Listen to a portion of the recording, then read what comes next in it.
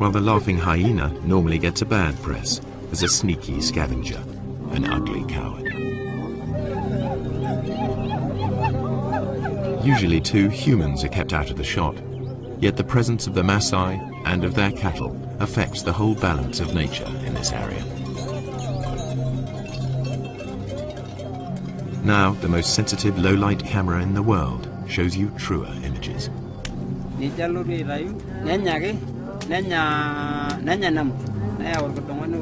While the Maasai enjoy the warmth of their huts, outside the electronic eye at last turns night into day.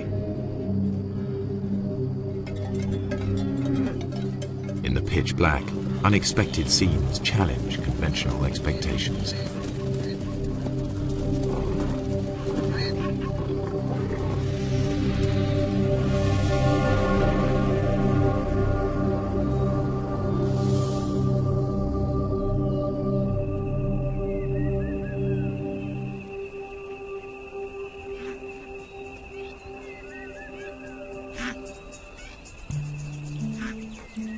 The Serengeti is a complex system of natural relationships, home to 500,000 Thomson's gazelle, 250,000 zebra, and more than 1 million wildebeest.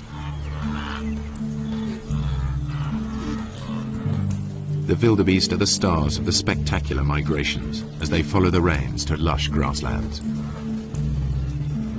This is the greatest concentration of game in all Africa.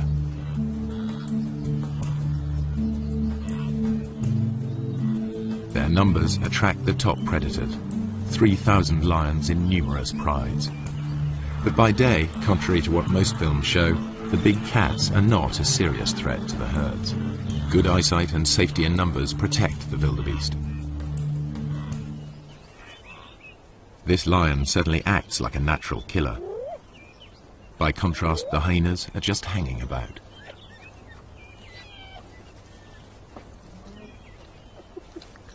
In fact, he didn't make the kill. He stole it from more skillful hunters. The blood on their faces proves just who did make the kill. All too often, hyenas are portrayed as light-fingered latecomers. Yet, while the hyenas were feeding, the Prince of Thieves appeared. This is the bit most wildlife films leave out. Lions pinch the hyena's prey. Far from scavenging for a living, 9 times out of 10, hyenas make the kill.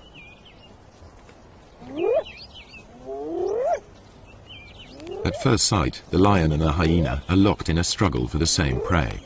How can the hyenas make a living here at all? Until now, the only images come from filming by day. But lions and hyenas hunt most of their food in the dark. The balance of power is about to shift for everyone here.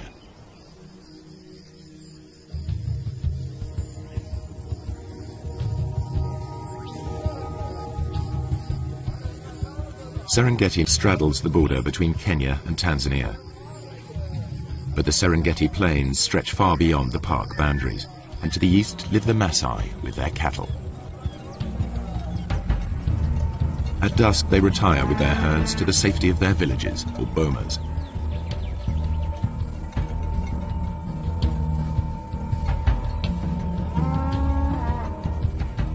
A wall of thorns keeps thieves and attackers away from their cattle and huts. The Maasai rarely venture out at night, except in force.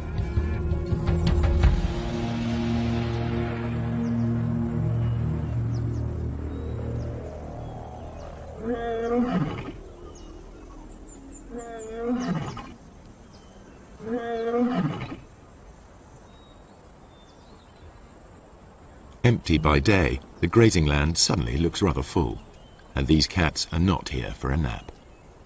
This is the only camera capable of recording what now happens. Technology also allows researchers to make a call to the animals themselves.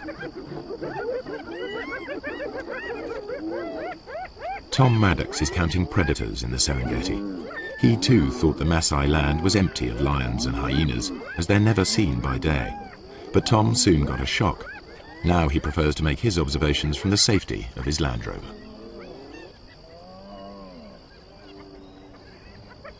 we use this technique that we call call-ins, and we basically have a tape of hyenas on a wildebeest kill. And when hyenas want to kill, they make these whooping noises and these fighting noises. There's also a lion on the tape and it's fighting with the hyenas, and there's all this big commotion over this kill.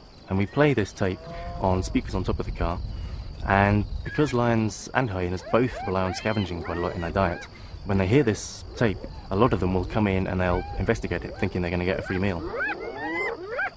It was amazing where they come from. They just kind of melt out from the bushes in places you'd never have imagined a lion could have hidden, often quite close to where I was doing the call-in. And then it was equally amazing once the call-in's over, once they decide to go back under cover, usually about the time that the Maasai are starting to come out of the bomas around 7 o'clock.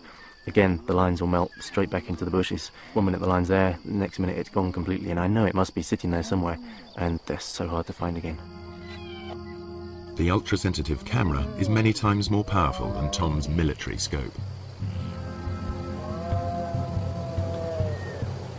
Inside the Serengeti you can drive around and you can see hyenas and lions. They're very obvious throughout the day. Outside the national park, that doesn't happen. You can drive around for days and days and not see any. The fact that there are any lions at all on the Maasai's land is surprising. So far, I'm finding an extremely high number of lions outside the park. In fact, it's comparable to certain areas within the park. So the lions are actually doing extremely well in an area where people are living and working and grazing their cattle, which to me was extremely surprising. Hyenas are also extremely common. Compared to inside the park, there were fewer, but there are still a sizable number thriving outside the park, and you will actually see them when you drive around in the evening. The hyenas are usually pretty visible. No wonder the Maasai report meeting wild animals frequently, even by day. Another worker on the night shift is Paula White. She's interested in studying hyenas in this different world, to learn how they and the lions carve up each other's catches. And like her quarry, she follows her ears. I'm going out to see if I can find some hyena kills. Take a look at how many clan members are on the kills and whether or not there's any clashes going on. I'll also be looking for lion-hyena interactions because I'm really interested in how the two species interact down here with all the game present, whether or not they're still more likely to steal each other's kills or whether they're more likely to go after a new animal of their own. So what I'd be doing is driving the roads looking for action, and then I'd stop once in a while and listen for sounds of kills, listen for any animals whooping. Sounds travel much further in the cool night air. On a still night, hyenas can hear whooping over 10 kilometers away.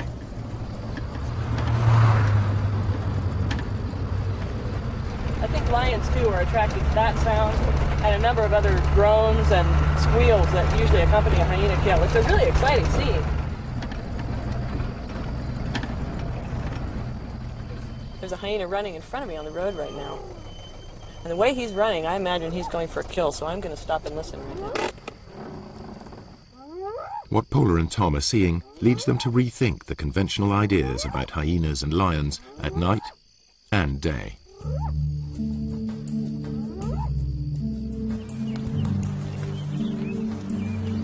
The Serengeti's two top predators both hunt zebra, wildebeest and gazelle. It's a mystery how they survive when they appear to compete for the same prey. Usually in nature, two competitors can't share the same food supply. There simply isn't enough for them both.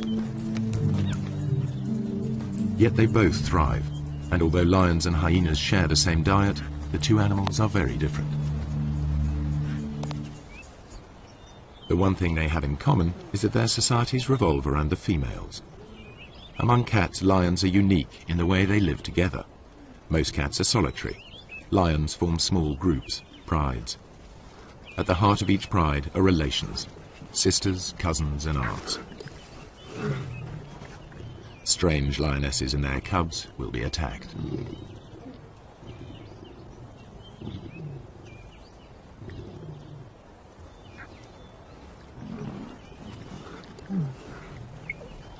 They cooperate to raise cubs. Lionesses will even suckle cubs of other pride members.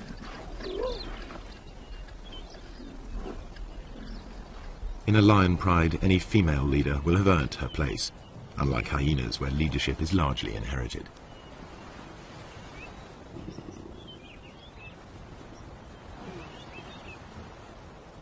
At times the males are absent, at others they hang out with the females.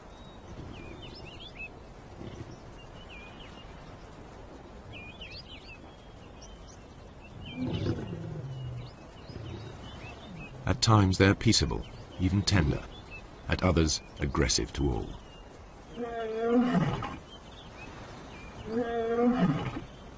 In spite of their smaller size, lionesses not only retaliate, they may even pick fights with the males.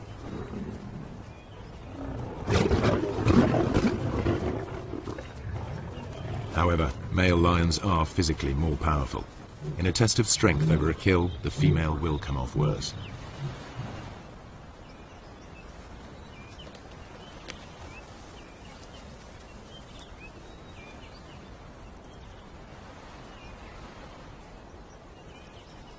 Spotted hyenas live in large clans, averaging 50 or more members. But the whole clan is not always together. Individuals and small hunting groups spread out over the plains in a living net.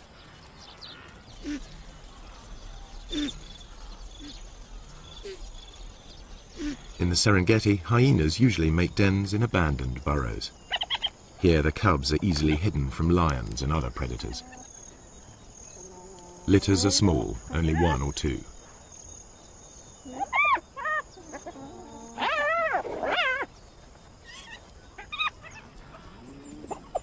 Hyena society is maintained by the rank that each animal inherits. If mum is high-ranking, they'll be high-ranking too, provided they've inherited her strength as well. Females may fight females, but males hardly ever fight amongst themselves, and certainly wouldn't dare attack a female. Clan life is ruled by the females, who are almost a quarter bigger than the males.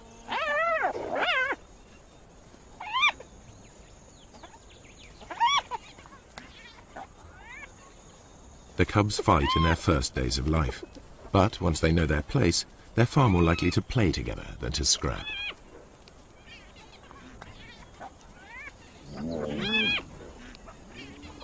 The males can behave as best friends, even if they're members of different clans.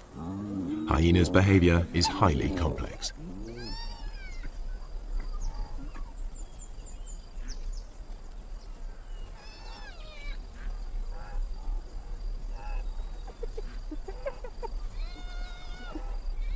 From weaning to fighting, much of what hyenas do still remains to be studied by scientists. Nonetheless, the most marked difference between hyenas and lions is in how they hunt. All animals built for the kill hunt in the same basic sequence. They begin by finding their victims. Next, they single out a target by scanning the herd. Later will come the approach, then the contact, finally the meal.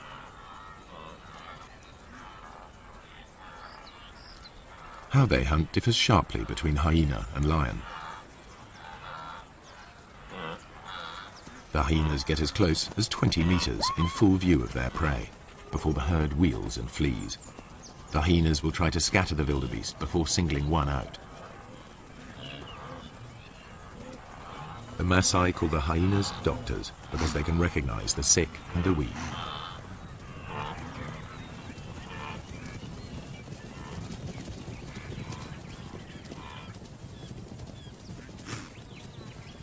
They run down their prey like wolves. Hyenas are endurance hunters. Chases can last up to 5 kilometers at full speed. Lions can't sustain this. They are sprinters. After the rainy season, much of the Serengeti National Park is a sea of long grass. The lions use it to mask their presence. They approach unseen by careful stalking, or occasionally by lying in ambush.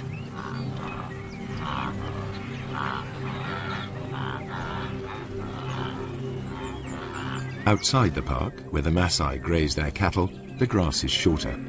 Any predator risks a confrontation with armed herdsmen.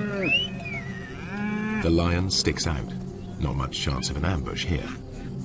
Hunting under cover of night makes more sense. As the sun goes down, life gets easier for the Serengeti's predators. Dusk diminishes to near complete darkness, which can continue all night if there are storm clouds or if it's a moonless night. The only camera on the planet powerful enough to see in total blackness even picks up stars invisible to human eyes.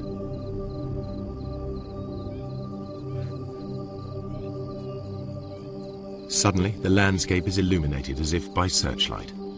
Even so, humans can still only just pick out shapes. But to the grazing animals, it's as clear as day.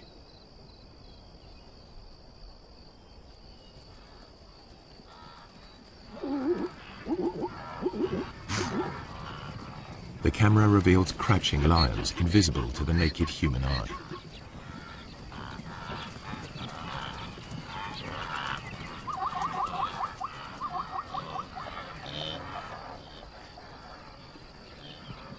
A night ambush could prove more successful. These two lionesses have detected a herd of wildebeest crossing a track.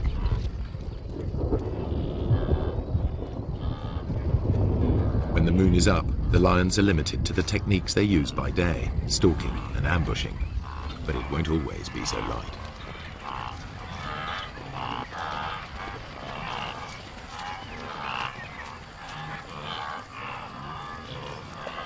The pair near the crossing point and squat down, well screened by vegetation. One crawls into position to jump a victim.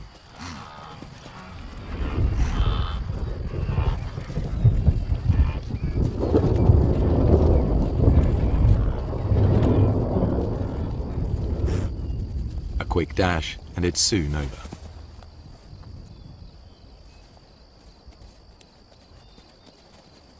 Although these lionesses have been successful, the moonlit night is really the best time for hyenas to hunt.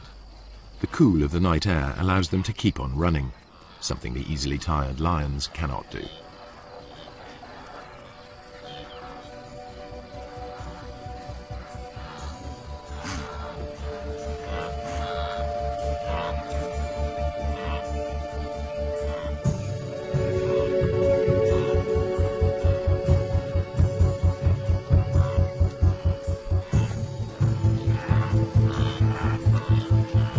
Hyenas' behavior at night is something scientists are increasingly able to observe for themselves. I think I can hear a kill off in the distance, so I'm going to go in that direction. And it sounds like there's lions coming in as well.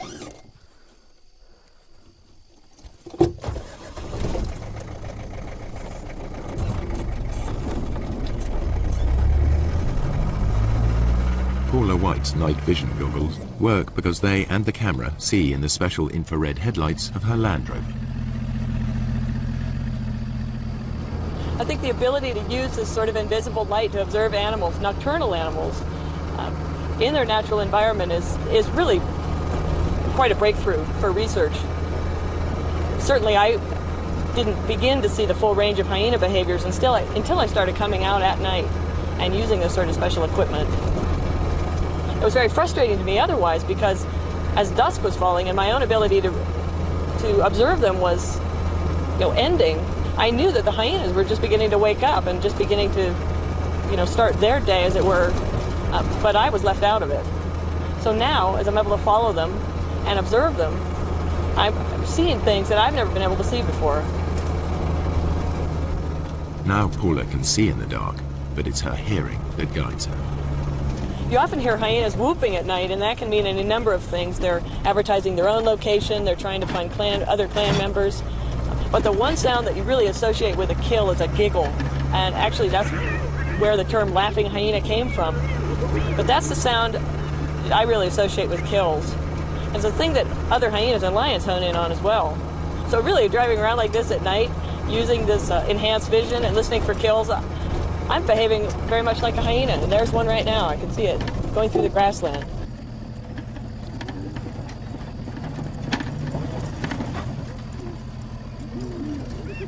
A hyena's jaws are among the most powerful of any animal species.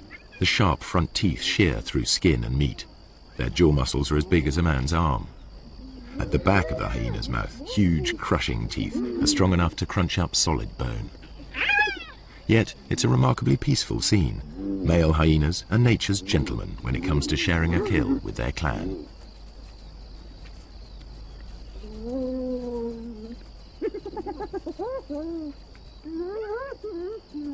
Although the hyenas gulp down their meal, lions arrive in time to take the food from their mouths.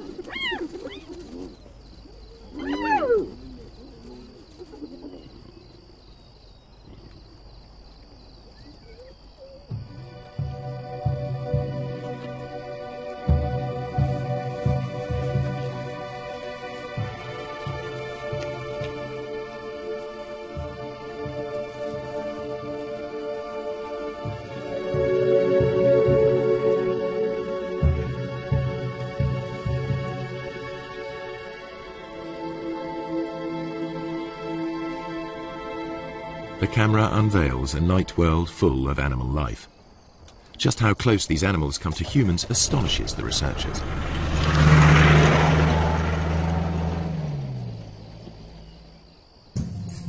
I found a cheetah quite late in the evening. Sometimes the male cheetahs will stay active quite a long time into the night, and so I was following him.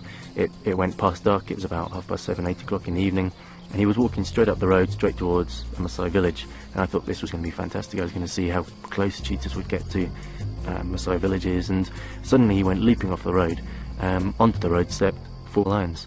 I then carried on following them instead, and they went almost within sight of the village. The village was just over the next hill.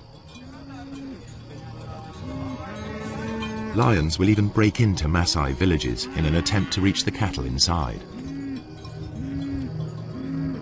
The Maasai mount a defense, but it's dangerous.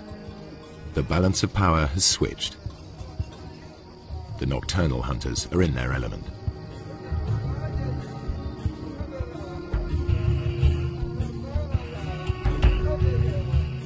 There are burglars about. The guard dog is aware of the hyena, but the Maasai will register its shape only dimly.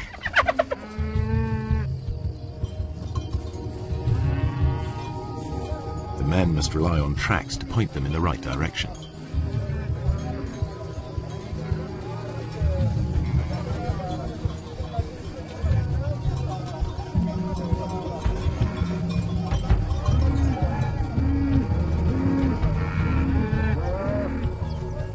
During the attack, a cow was killed and dragged off. The following morning, the Maasai inspect the corpse. They can easily identify the cause of death. Wringing the neck are distinctive punctures, the suffocating bite of a lion.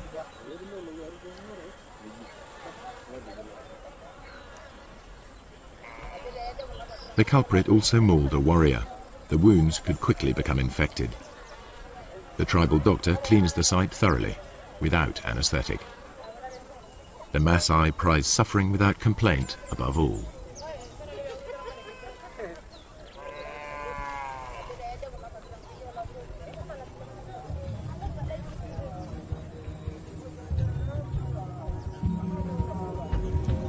The lion's assault will trigger a deadly surge.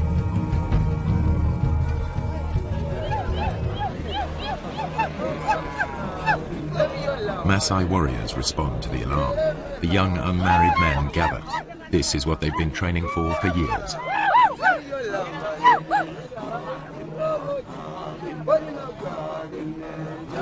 It's the supreme test of their stamina and self-control, and a test of their ability to bear pain without flinching. This is what they've been waiting for just such a chase. Success will give them a passport to adulthood, the chance to find a good wife. Failure will mark them for the rest of their lives. But before they can take part, they need to demonstrate their fitness. The elders will decide who will and won't go.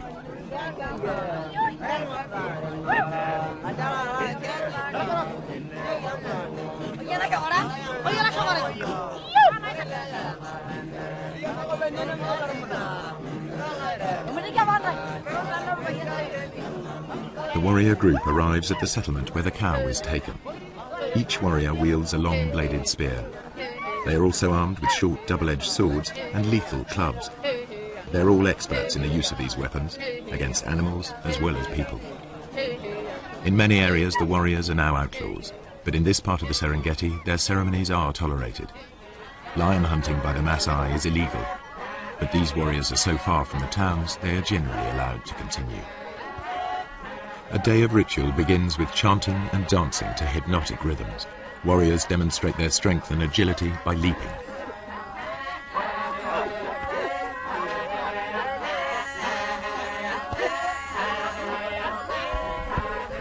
Fueled by intoxicating herbal drinks, they dance into the night.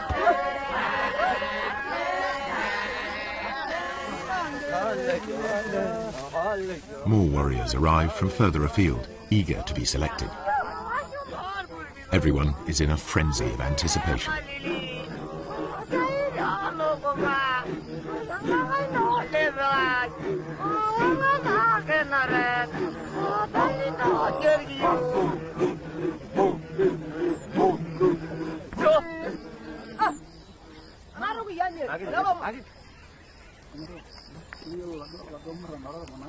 Ole Lembikas, a village elder, addresses the warriors. He sobers them by reminding them of the dangers ahead. He tells them to work together, to trust each other, and to return safely. Then he urges them to enjoy the party. It could be their last.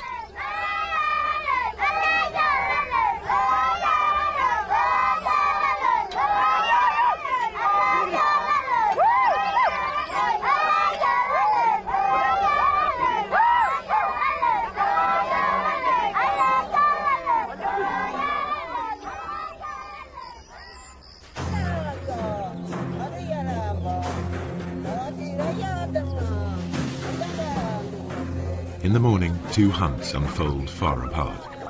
A lone lioness spies out a water hole. Animal or human, hunters face mortal danger in the coming hours.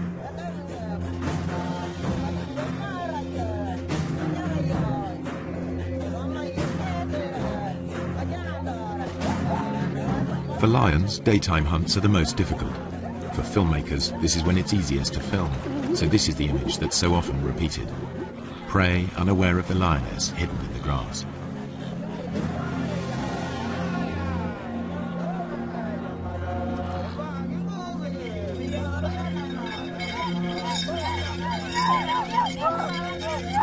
The hunters head for the place where a lioness was seen recently, the one they believe killed the cow.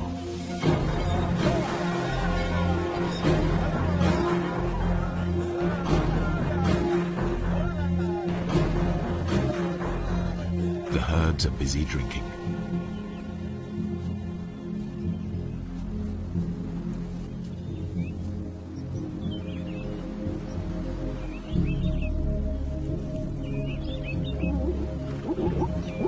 Zebras have keen sight. Their bulging eyes give a wide-angle view of danger.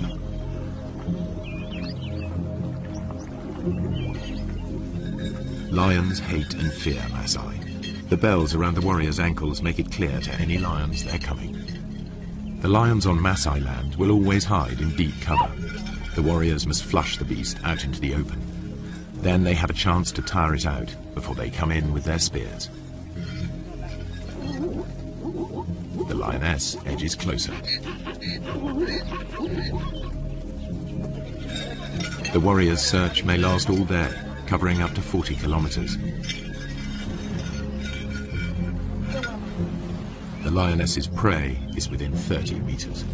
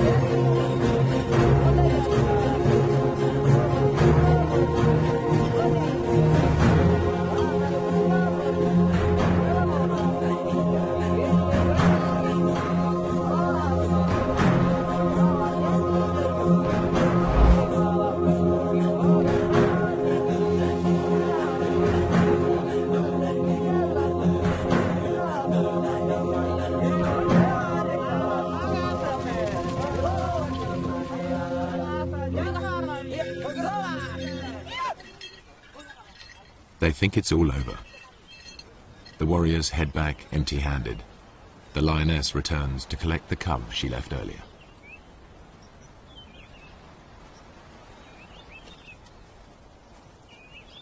She hid it in long grass nearby, but the chaos of her hunt has attracted members of another pride. This is their patch, and they'll defend it. The mother calls to the youngster. 2 other lionesses reach the cub first. They won't tolerate another female's offspring. They'll eliminate it.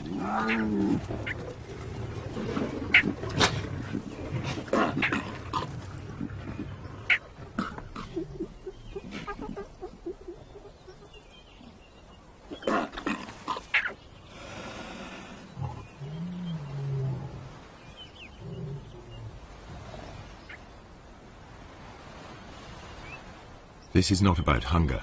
The corpse is left to the vultures and hyenas. The mother's life too is under threat. She's no relation. The pride will kill her if she stays.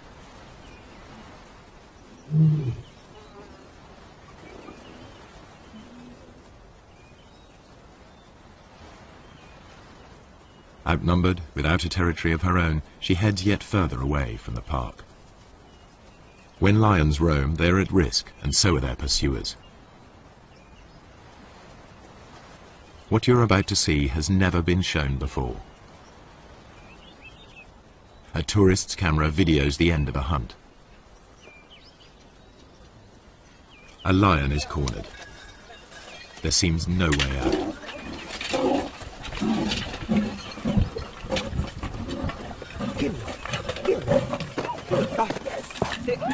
A warrior throws a spear.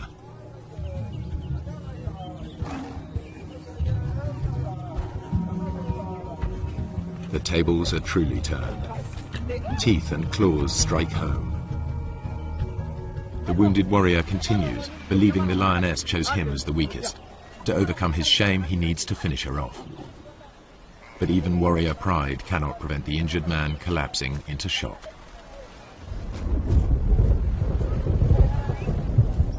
Meanwhile, the lioness dies of her wounds. She's wearing a radio collar, a park lion. 2 different worlds clash. The Maasai collect a trophy, the scientists collect data.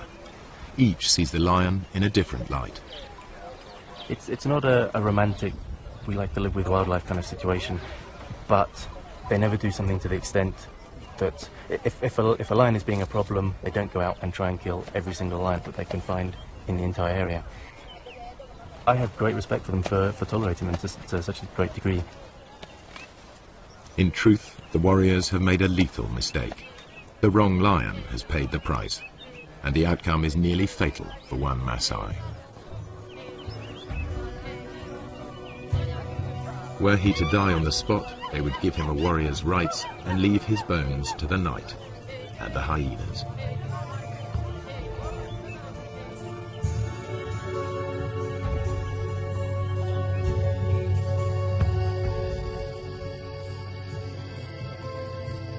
Night is the time of the 4-footed hunters. Most hours are clouded over or feebly lit by faint stars.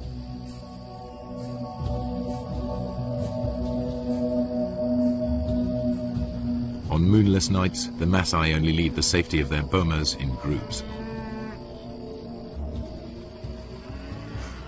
But there is no safety in numbers now for the grazers of the plains.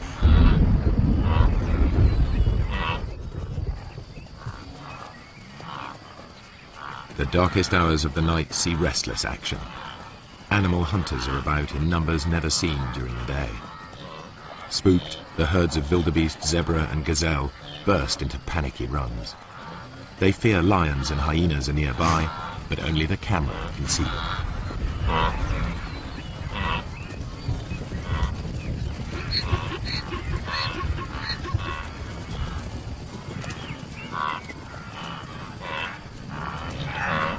Not only the zebra are uneasy, a clan of hyenas is also on edge.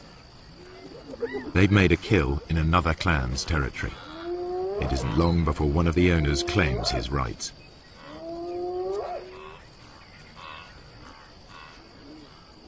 he calls for support from the other residents.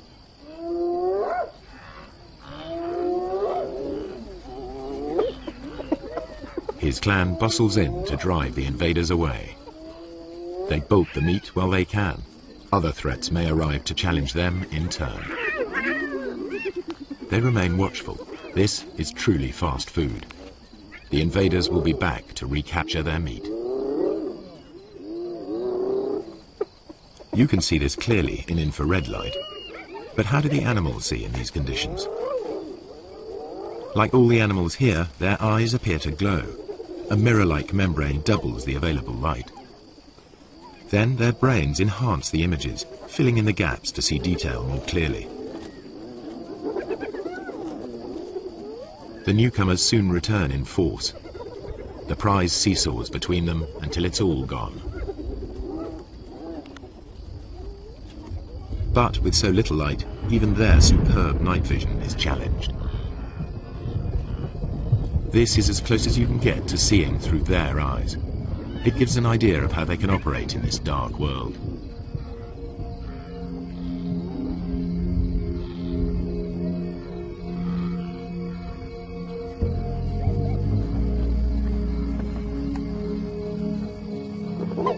The lions and hyenas continue their battles, as if unhindered by the darkness.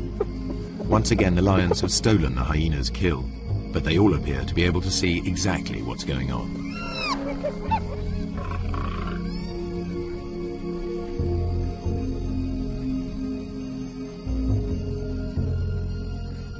And when the lions go hunting, they do so just as they are. They wander off in the general direction of the sound of herds of animals. To the lions, the herds are almost invisible at any distance, just dull grey smears.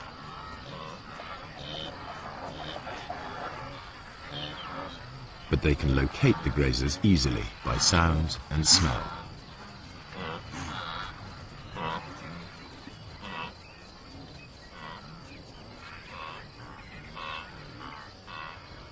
Night is the only time that lions can approach undetected here on the short grass plains. You are about to see for the first time how and when the lions of the Serengeti catch most of their food.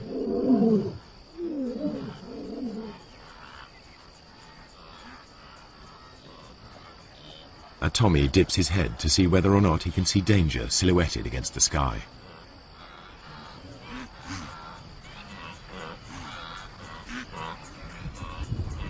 The circling lion is almost invisible.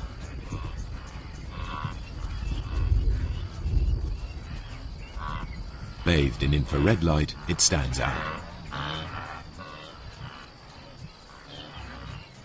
Another Tommy can hear something and is off.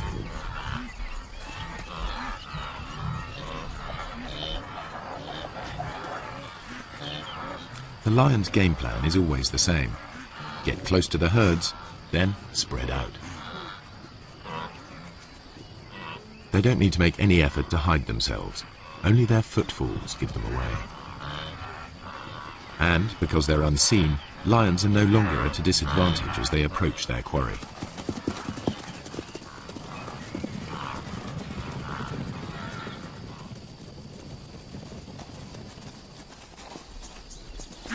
Two young males take a small zebra with ease.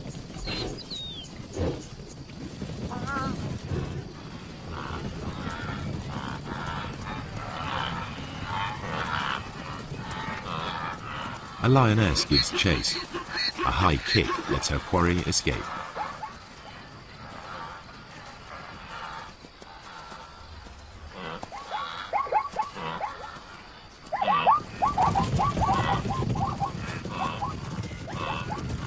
Soon, two lions bring down a fine stallion.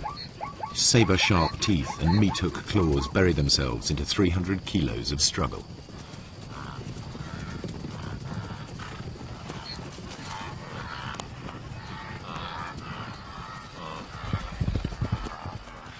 One lion grips the throat in a stranglehold, the other prepares to feed.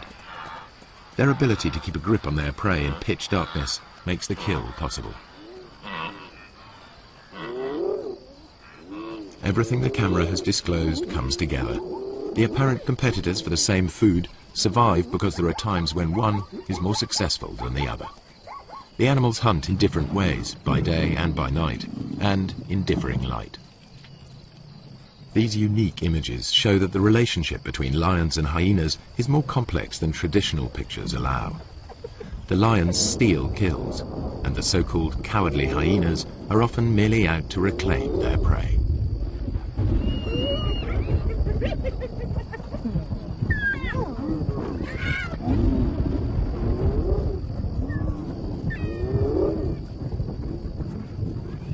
Don't say you've never seen a brave hyena. A thieving male lion is forced to take them on. The hyenas persist even though a single blow could be fatal. This frequent nighttime behavior has never been recorded before.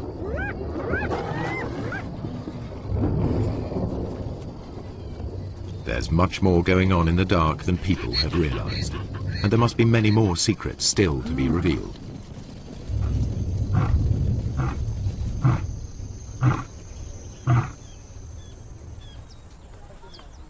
At dawn, the Maasai dismantled the thorns barricading the entries to their bomas. No lions or hyenas are to be seen outside. The killing fields of the night are transformed into places where cattle may safely graze.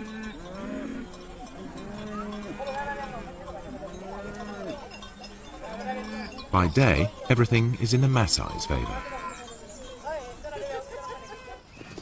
The cool of night and the light of the moon are ideal conditions for the hyena, a long-distance runner. But the darkest nights belong to lions, which can rely on built-in weapons and brute force. The truer picture that has emerged applies by day as well. Hyenas can kill when lions are too conspicuous, and it's the lions that are the scavengers. In the end, they don't so much compete as coexist, hunting in different ways and at different times. In the centuries that the Maasai have dwelt on the plains, they too have found a way of treading lightly on the land. Now, droughts and overpopulation bring challenges to their old ways. Within a decade, this cattle pasture will be covered with crops. Predators and herds will be gone, only preserved in the zoo-like national park. The warriors will step back into history, their culture bartered for bit parts in conservation and tourism.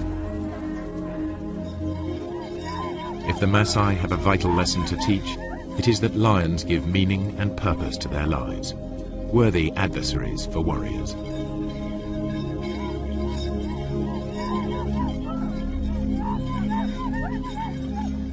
Their spears are already being beaten into plowshares.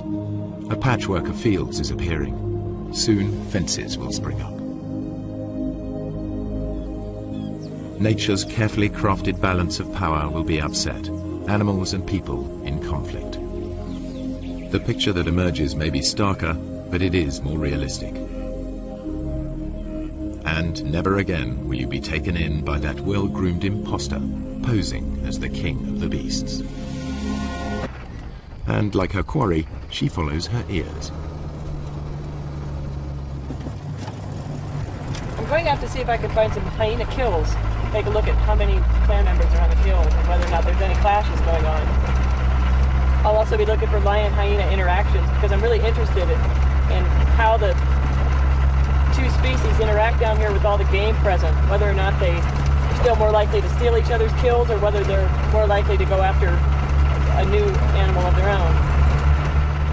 So what I'd be doing is driving the roads looking for action, and then I'd stop once in a while and listen for sounds of kills, listen for any animals whooping. Sounds travel much further in the cool night air.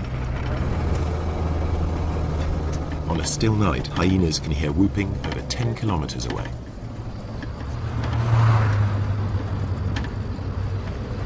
I think lions too are attracted to that sound and a number of other groans and squeals that usually accompany a hyena kill. It's a really exciting scene.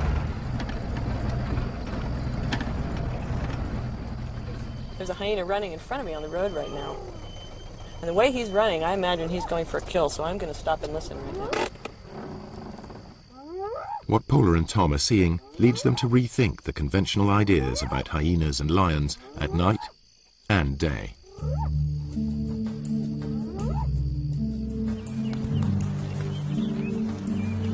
The Serengeti's two top predators both hunt zebra, wildebeest and gazelle.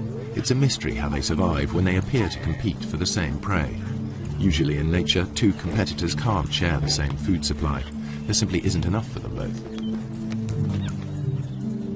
Yet they both thrive, and although lions and hyenas share the same diet, the two animals are very different. The one thing they have in common is that their societies revolve around the females. Among cats, lions are unique in the way they live together. Most cats are solitary. Lions form small groups, prides. At the heart of each pride are relations, sisters, cousins and aunts. Strange lionesses and their cubs will be attacked.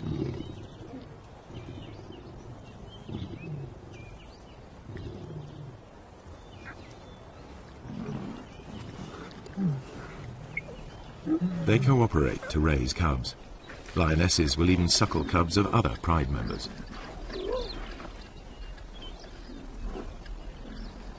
In a lion pride, any female leader will have earned her place, unlike hyenas where leadership is largely inherited.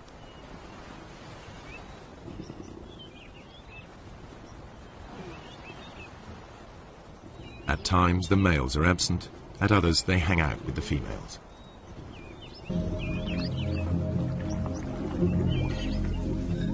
Lions hate and fear Maasai. The bells around the warriors' ankles make it clear to any lions they're coming. The lions on Maasai land will always hide in deep cover. The warriors must flush the beast out into the open. Then they have a chance to tire it out before they come in with their spears. The lioness edges closer. The warrior's search may last all day, covering up to 40 kilometers. The lioness's prey is within 30 meters.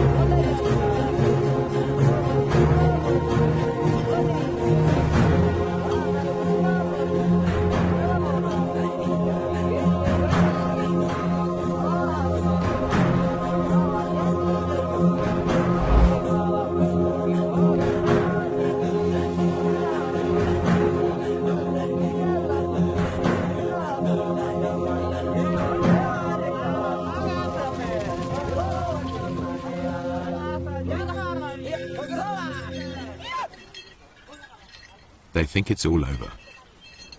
The warriors head back empty-handed. The lioness returns to collect the cub she left earlier.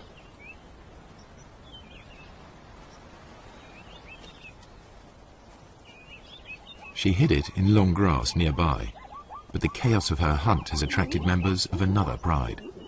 This is their patch, and they'll defend it. They cooperate to raise cubs. Lionesses will even suckle cubs of other pride members.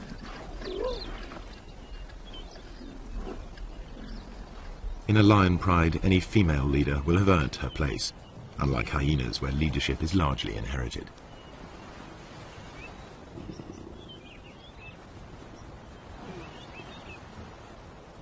At times the males are absent, at others they hang out with the females.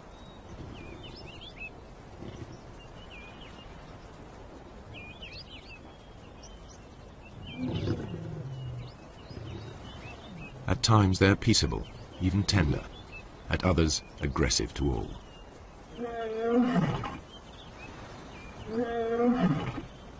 In spite of their smaller size, lionesses not only retaliate, they may even pick fights with the males.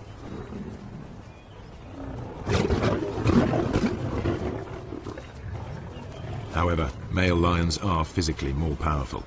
In a test of strength over a kill, the female will come off worse.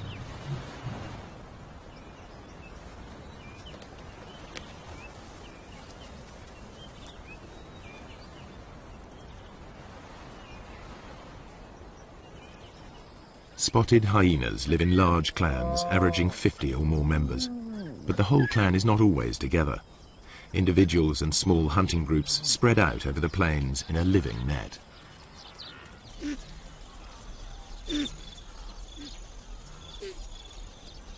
In the Serengeti, hyenas usually make dens in abandoned burrows. Here the cubs are easily hidden from lions and other predators. Litters are small, only 1 or 2.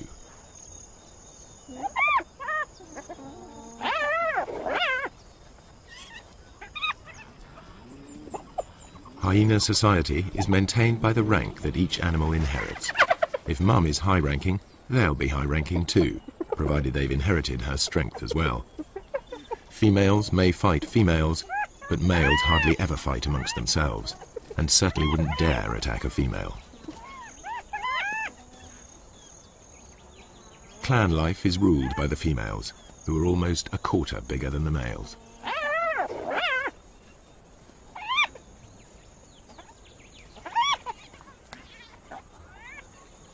The cubs fight in their first days of life, but once they know their place, they're far more likely to play together than to scrap.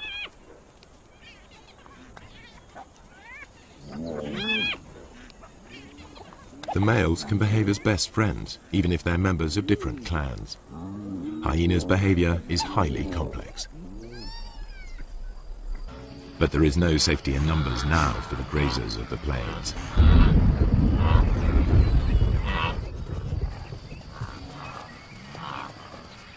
The darkest hours of the night see restless action. Animal hunters are about in numbers never seen during the day. Spooked, the herds of wildebeest, zebra and gazelle burst into panicky runs. They fear lions and hyenas are nearby, but only the camera can see them.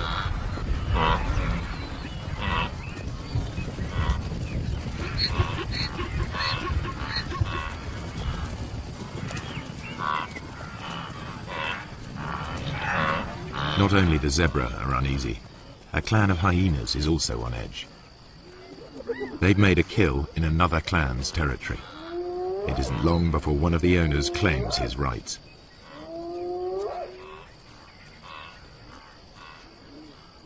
He calls for support from the other residents.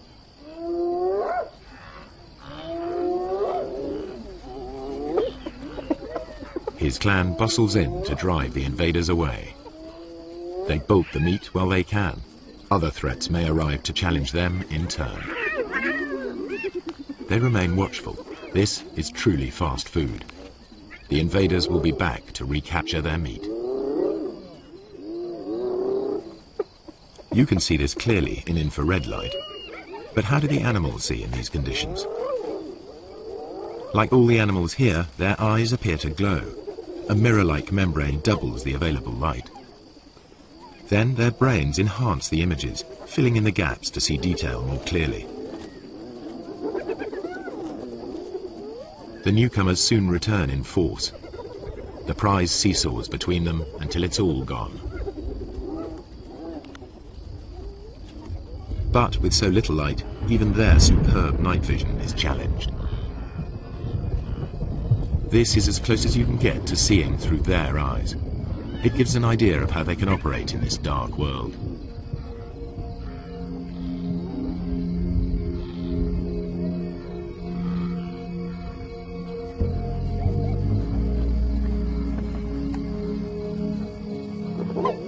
lions and hyenas continue their battles, as if unhindered by the darkness. Once again, the lions have stolen the hyena's kill, but they all appear to be able to see exactly what's going on.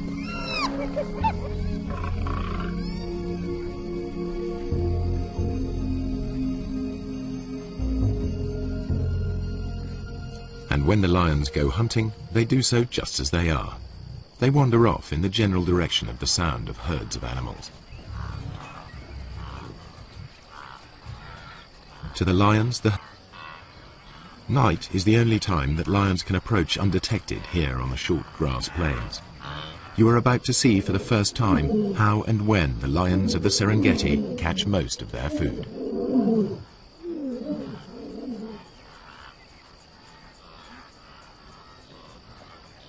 A Tommy dips his head to see whether or not he can see danger silhouetted against the sky.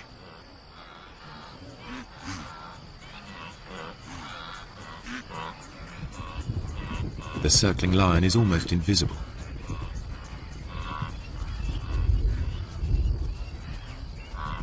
Bathed in infrared light, it stands out. Another Tommy can hear something and is off.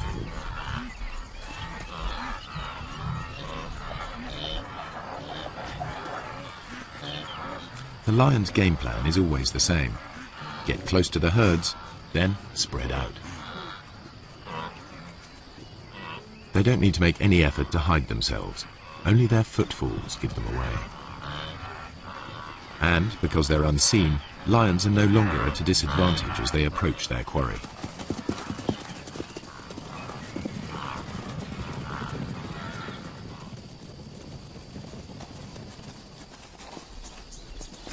Two young males take a small zebra with ease.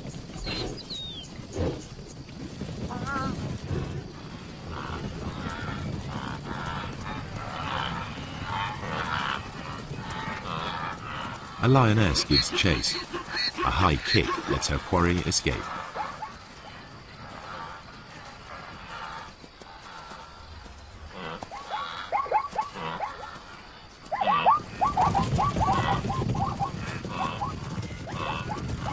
Soon, two lions bring down a fine stallion. Saber-sharp teeth and meat-hook claws bury themselves into 300 kilos of struggle.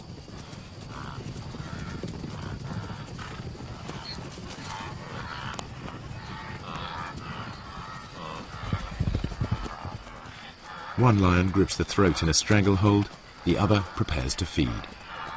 Their ability to keep a grip on their prey in pitch darkness makes the kill possible. Everything the camera has disclosed comes together. The apparent competitors for the same food survive because there are times when one is more successful than the other. The animals hunt in different ways, by day and by night, and in differing light. These unique images show that the relationship between lions and hyenas is more complex than traditional pictures allow. The lions steal kills, and the so-called endless night. The only camera on the planet powerful enough to see in total blackness even picks up stars invisible to human eyes.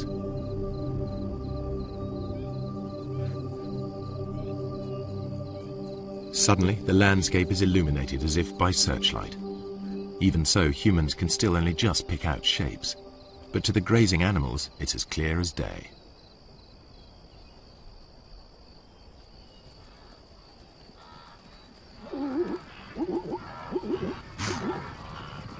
The camera reveals crouching lions invisible to the naked human eye.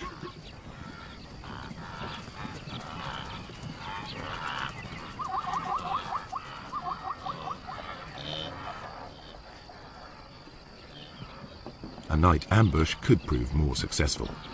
These two lionesses have detected a herd of wildebeest crossing a track.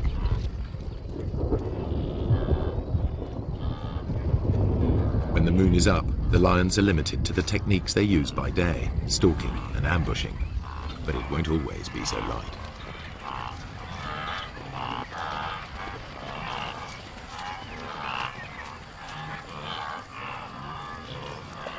The pair near the crossing point and squat down, well screened by vegetation. one crawls into position to jump a victim.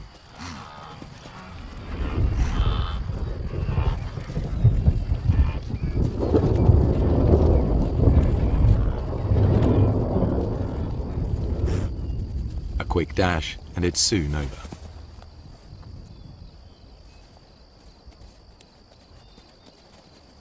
Although these lionesses have been successful, the moonlit night is really the best time for hyenas to hunt. The cool of the night air allows them to keep on running, something the easily tired lions cannot do.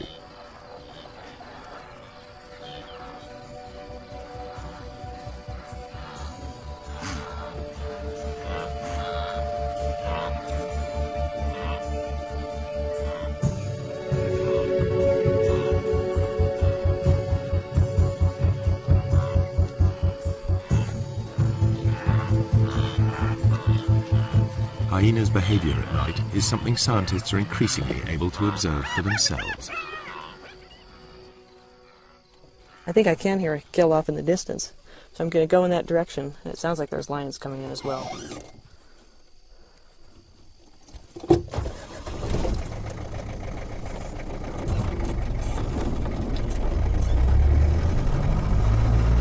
Paula White's night vision goggles work because they and the camera see in the special infrared headlights of her Land Rover. Something to the extent that if a lion is being a problem, they don't go out and try and kill every single lion that they can find in the entire area. I have great respect for them for tolerating them to such a great degree. In truth, the warriors have made a lethal mistake. The wrong lion has paid the price, and the outcome is nearly fatal for one Maasai. Were he to die on the spot, they would give him a warrior's rights and leave his bones to the night and the hyenas.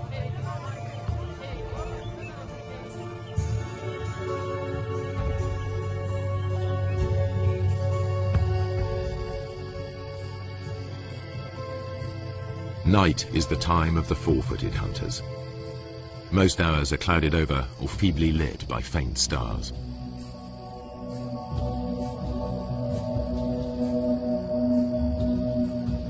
On moonless nights, the Maasai only leave the safety of their bomas in groups.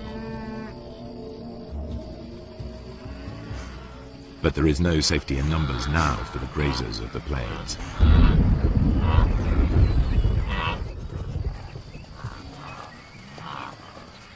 The darkest hours of the night see restless action. Animal hunters are about in numbers never seen during the day. Spooked, the herds of wildebeest, zebra and gazelle burst into panicky runs. They fear lions and hyenas are nearby, but only the camera can see them.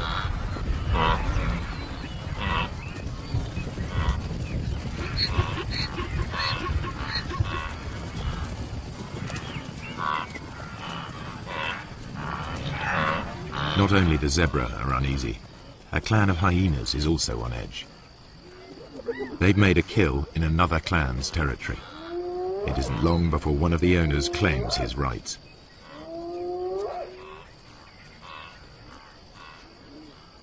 He calls for support from the other residents.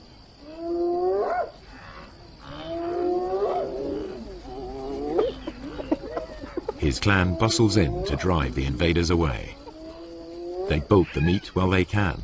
Other threats may arrive to challenge them in turn. They remain watchful. This is truly fast food. The invaders will be back to recapture their meat. You can see this clearly in infrared light. But how do the animals see in these conditions? Like all the animals here, their eyes appear to glow. A mirror-like membrane doubles the available light. Then their brains enhance the images, filling in the gaps to see detail more clearly. The newcomers soon return in force.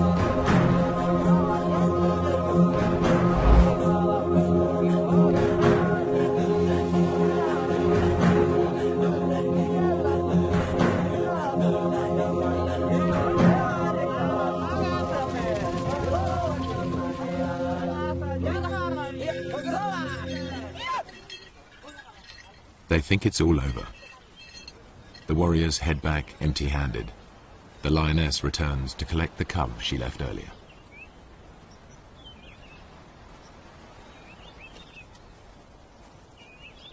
She hid it in long grass nearby, but the chaos of her hunt has attracted members of another pride. This is their patch, and they'll defend it. The mother calls to the youngster. Two other lionesses reach the cub first. They won't tolerate another female's offspring. They'll eliminate it.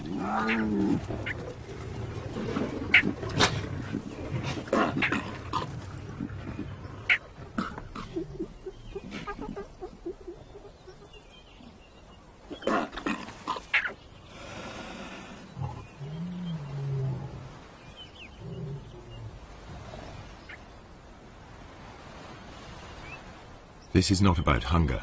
The corpse is left to the vultures and hyenas. The mother's life too is under threat. She's no relation. The pride will kill her if she stays.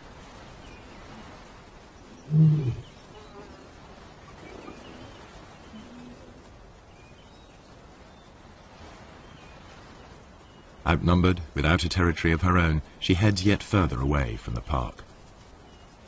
When lions roam, they're at risk, and so are their pursuers. What you're about to see has never been shown before.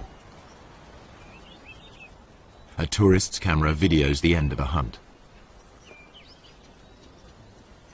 A lion is cornered. There seems no way out.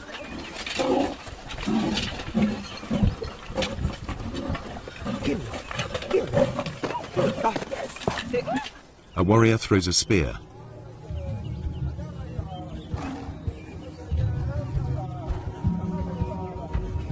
The tables are truly turned. Teeth and claws strike home.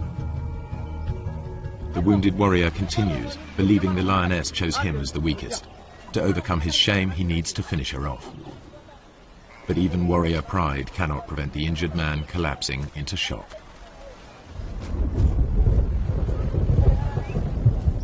Meanwhile, the lioness dies of her wounds. She's wearing a radio collar.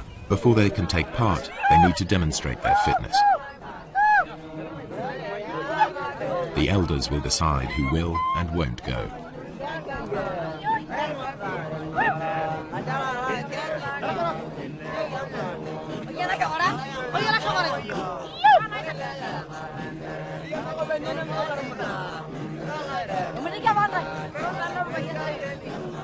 The warrior group arrives at the settlement where the cow is taken. Each warrior wields a long-bladed spear. They are also armed with short double-edged swords and lethal clubs. They're all experts in the use of these weapons, against animals as well as people. In many areas, the warriors are now outlaws, but in this part of the Serengeti, their ceremonies are tolerated. Lion hunting by the Maasai is illegal, but these warriors are so far from the towns, they are generally allowed to continue. A day of ritual begins with chanting and dancing to hypnotic rhythms. Warriors demonstrate their strength and agility by leaping.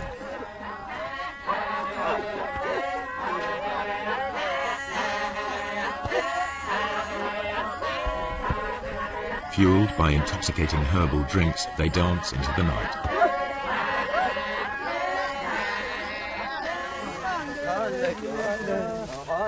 More warriors arrive from further afield, eager to be selected. Everyone is in a frenzy of anticipation.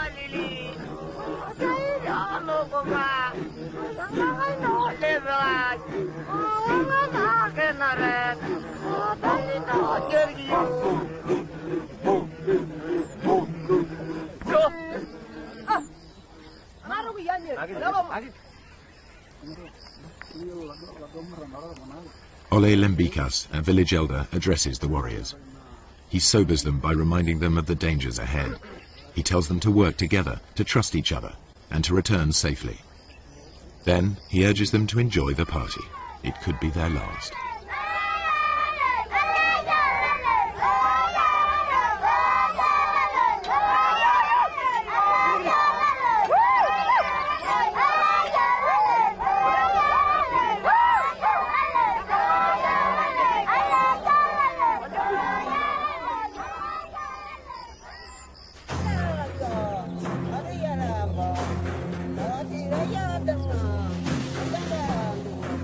In the morning, two hunts unfold far apart. A lone lioness spies out a waterhole. Animal or human, hunters face mortal danger in the coming hours.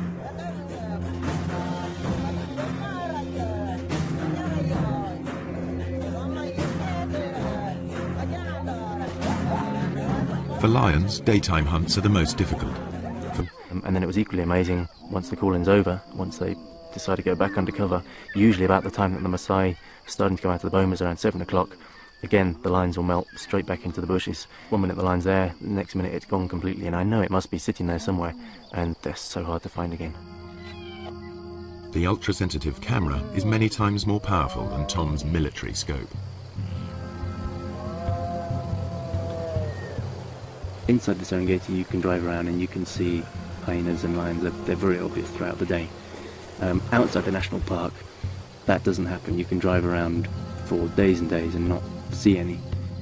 The fact that there are any lions at all on the Maasai's land is surprising. So far, I'm finding an extremely high number of lions outside the park. In fact, it's comparable to certain areas within the park. So the lions are actually doing extremely well in an area where people are living and working and grazing their cattle, which to me was extremely surprising. Hyenas are also extremely common. Compared to inside the park, there were fewer, but there are still a sizable number thriving outside the park, and you will actually see them when you drive around in the evening. The hyenas are usually pretty visible. No wonder the Maasai report meeting wild animals frequently, even by day. Another worker on the night shift is Paula White. She's interested in studying hyenas in this different world, to learn how they and the lions carve up each other's catches. And like her quarry, she follows her ears. I'm going out to see if I can find some hyena kills. Take a look at how many clan members are on the kills and whether or not there's any clashes going on.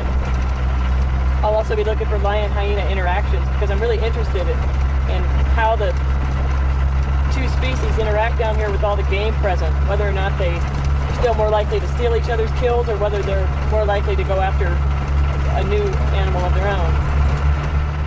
So what I'd be doing is driving the roads looking for action, and then I'd stop once in a while and listen for sounds of kills, listen for any animals whooping. Sounds travel much further in the cool night air. On a still night, hyenas can hear whooping over 10 kilometers away.